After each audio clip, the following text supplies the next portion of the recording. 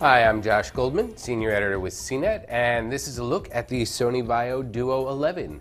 Now, with Windows 8 basically having two different interfaces, the familiar desktop from Windows past and the new touch-friendly Windows 8 style, we're likely going to be seeing a lot of devices like the Duo, which give you both a tablet and laptop in one package. Hopefully, though, they won't be executed exactly like the Duo because its design misses the mark. So here you have this 11.6-inch tablet with edge-to-edge glass ready to take full advantage of Windows 8. It's a full HD display with in-plane switching technology, so viewing angles are very good and it's nice and responsive. But it's also a little awkward to hold because of the widescreen and the weight of the body, which is nearly 3 pounds.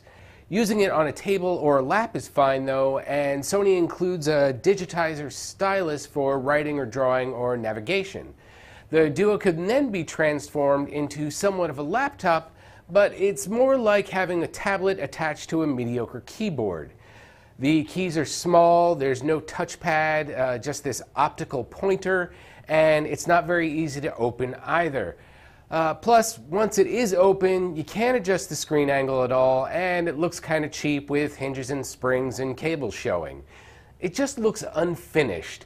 But if you don't care about any of that, inside is a very capable Ultrabook with a 3rd generation Core i5 processor, 6 gigs of memory, and 128 gig SSD. Battery life is good too at nearly 5 hours, so basically what you end up with is a good computer with a compromising design.